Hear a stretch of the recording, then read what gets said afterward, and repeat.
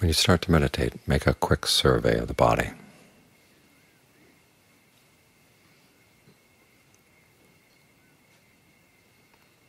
See which of your joints are tense or tight, which of the muscles are tense or tight. Ask yourself, can you consciously relax them? Go down the arms. Start at the back of the neck and go down the back to the legs and the feet. Start at the throat and go down the front of the torso. Or you can start from the hands and the feet and work up.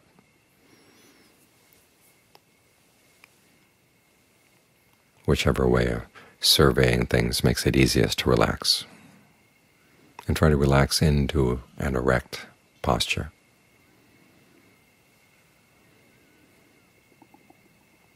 Then as you breathe in and breathe out, try to keep that sense of relaxation going. Because sometimes when you're consciously breathing, you tend to tense up certain parts of the body to get the breath in, to push the breath out. And those patterns of tension get unpleasant after a while. They constrict the flow of the breath energy. So think of everything being wide open. The energy can flow freely. And you just sit in the middle of this very pleasant energy field. The edges don't have to be too clearly defined. In fact, sometimes you'll notice as you're sitting here, you can sense not only the energy in the body, but the energy immediately around the body, kind of like an energy cocoon. And you have a sense of whether that's flowing freely or not. If it's not, just hold the picture in mind that heals the wounds in your energy field. You can take this as your foundation. It's an interesting foundation because there is a sense that you're floating here. Sometimes the body can get very light, but the quality of the mind is solid. And your awareness can go deep down into the body. Having this as your foundation is very useful because it changes the balance of power in your mind. All too often when greed, aversion, delusion, fear, jealousy, any unpleasant or unskillful emotion comes into the mind, the way you breathe is going to change. In fact, the strength of the emotion is very frequently directly related to the extent to which that particular emotion has taken over your breath, has hijacked your breath energy. Which is why when you try to reason with that particular emotion, it's not going to listen to reason.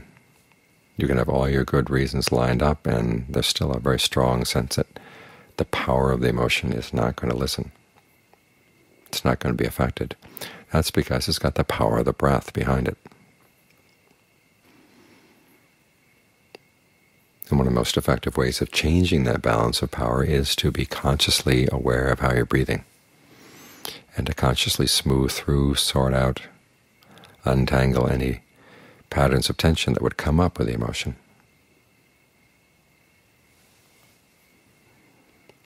That way you can reclaim the breath.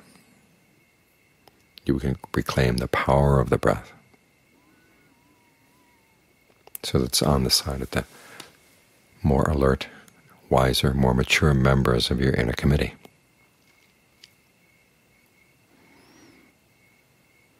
So if an emotion like fear or anxiety comes up, the first reaction should be, how's the breath? Now, fear is not always an unskillful emotion. I've had many psychotherapists talk to me about this. They're curious that when the Buddha lists the unskillful roots, or the roots of unskillful behavior, there's greed, aversion, delusion, or passion, aversion, and delusion. Where's the fear? Because for so many of them, fear is the unskillful emotion. Well, it's not necessarily the case. I mean, there are some good things to be afraid of. Be afraid that you're going to do things unskillfully. Be afraid that you're going to act in harmful ways.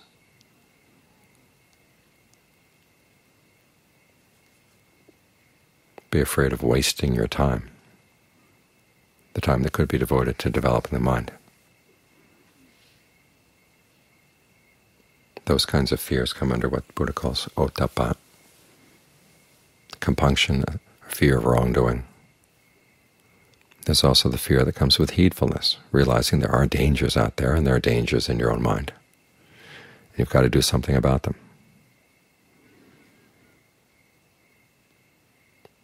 So fear isn't always unskillful. It's when fear gets mixed up with a greed or aversion or delusion, that's when you've got a problem. So first sort things out. Breathe through any of the patterns of tension that may come up with the fear so you can weaken the sense that the fear is you or yours. It's telling you some deep message from your inner self. You change the way you breathe and you find you can undercut a lot of those misunderstandings.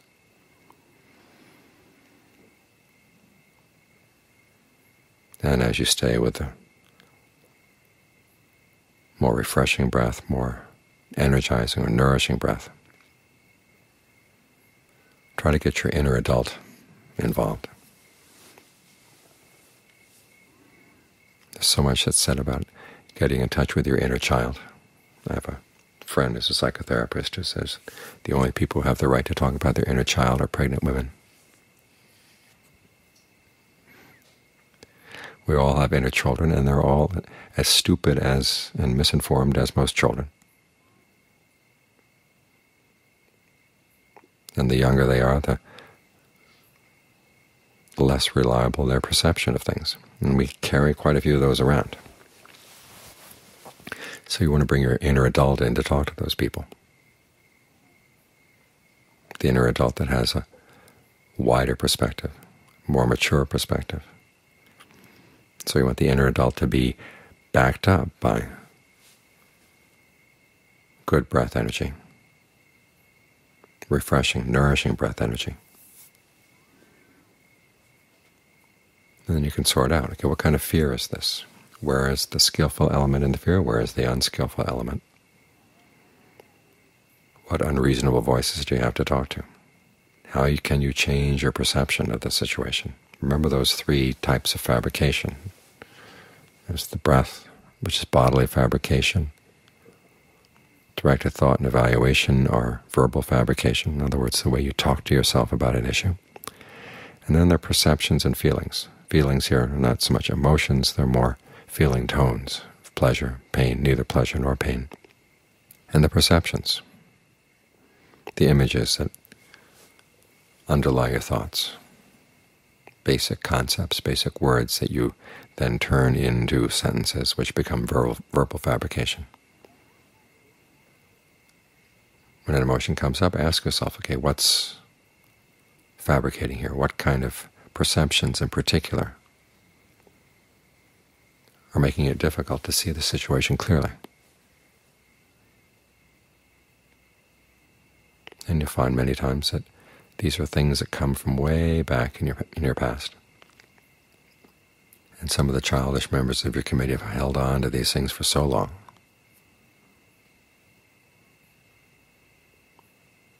And one of the reasons they hold on very effectively is they keep these images in the shadows. They just kind of flit past,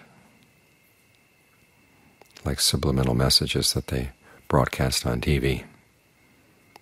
They're there, but you're just barely aware of them, but they have a power because you're just barely aware. They speak to a different part of the mind.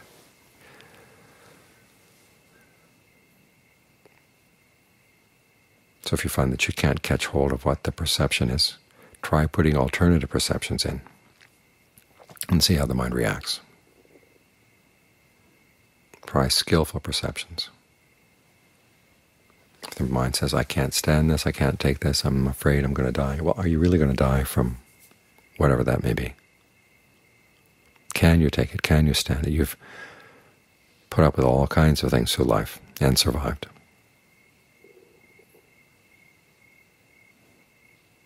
One of the most powerful elements of fear is your unwillingness to think of what you could do. You don't even want to think of the situation. But if you actually sit down and think about it, you realize you can handle it. You might have to muddle through, and things might get difficult, but you can handle it. And as you're thinking this, it's helpful to have the breath coming in and going out really comfortably.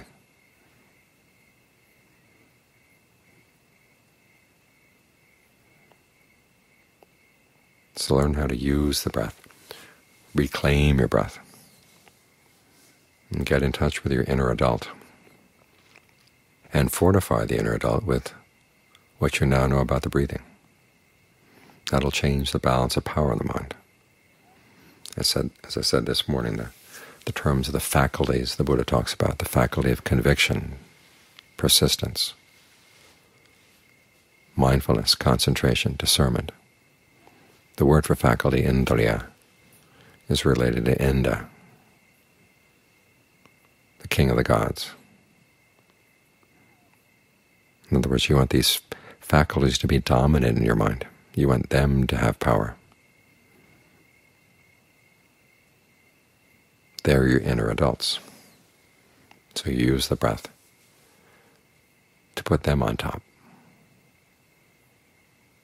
to keep them in charge.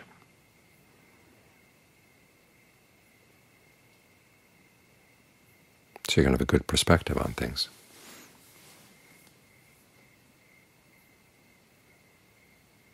And get a sense of which fears are really worth acting on and which ones are just totally irrational.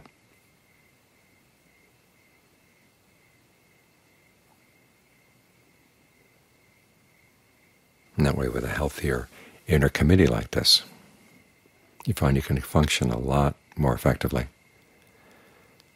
and cause a lot less suffering for yourself and the people around you.